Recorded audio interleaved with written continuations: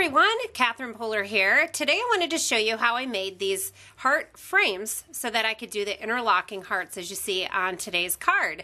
It was pretty easy and quick, and let's go ahead and get started. We're using the heart framelits today from the Stampin' Up! Spring Mini Catalog. We're going to use these two sizes right here.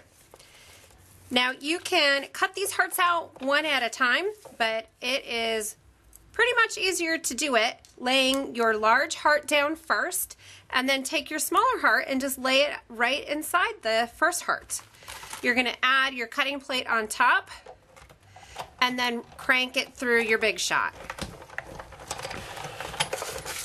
When it comes out, you have this wonderful heart frame with a hollow center. Make sure you don't get rid of this. You're going to use that on another project. Now for the interlocking part, you're going to figure out how you're going to put them together and where they are going to cross. On the card I have them down more like this, but let's do this set like here. And you're just going to cut wherever they're going to overlap. So then put this one behind, and on the back here you can secure it with adhesive.